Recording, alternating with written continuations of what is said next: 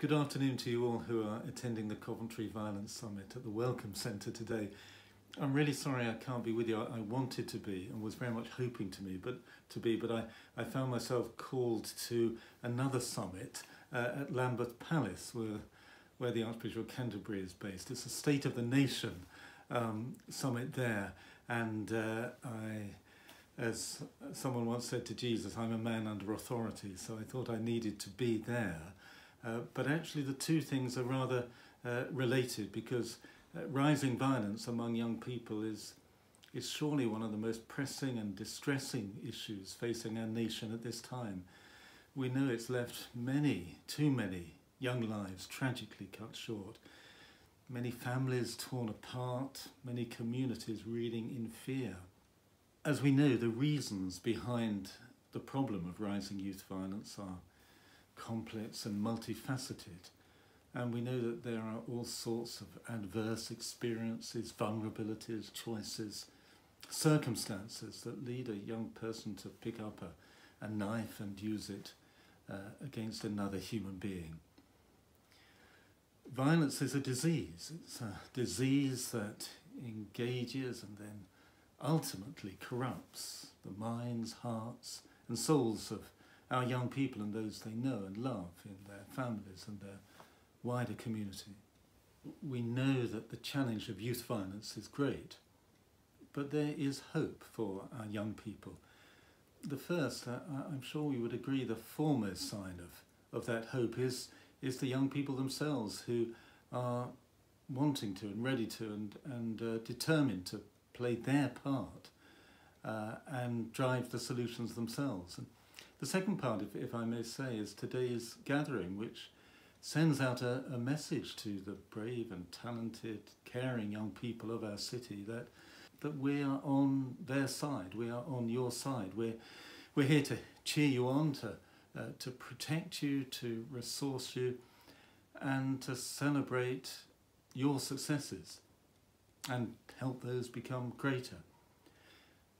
To do this, to be able to provide that sort of support, seems to me that we need to exercise the same faculties that have been so damaged among some of our most vulnerable young people.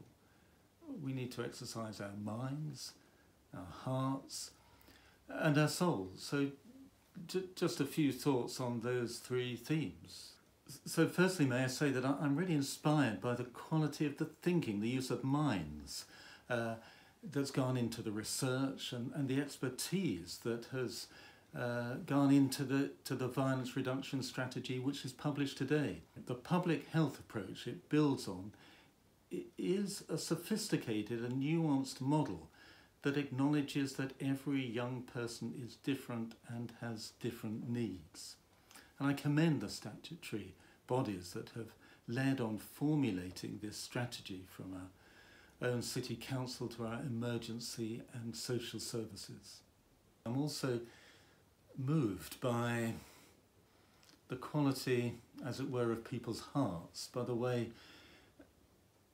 well, here we have an array of community and third sector leaders represented at the summit who are really wanting to make a difference, whose hearts move them to make a difference. Having been now bishop in the city for over 10 years, I know that isn't something that people just feel, but want to do, to express it in action. And I'm really encouraged and really commend that the many charities, community groups, organisations which provide services day in, day out to our young people, from youth centres and mentoring to early year help intervention and teaching. What marvellous work, of course, happening in our schools. Minds, hearts, a word about souls. I am really pleased about the response of the church, other faith communities and faith-based organisations in Coventry in our desire to respond to these needs. And I rejoice in our ability across the city, regardless of our faith. I think we can all join together in words that well, that one of my own priests put together for the funeral of Jaden James, tragically murdered through youth violence. He said, these are powerful words, "We declare that the power of love and forgiveness is stronger than the power of fear and revenge. We will each play our part. We will not be afraid. Today we choose to believe in hope." The Places of Peace project, which you'll hear about shortly, is one of the ways in which faith communities can actively work together to support their city and to bless their city. Today is an important opportunity for hearts and minds and souls to be engaged in the service of the young people of Coventry. So I hope and pray that today is a significant moment, perhaps a turning point in the outcomes for our most vulnerable young people.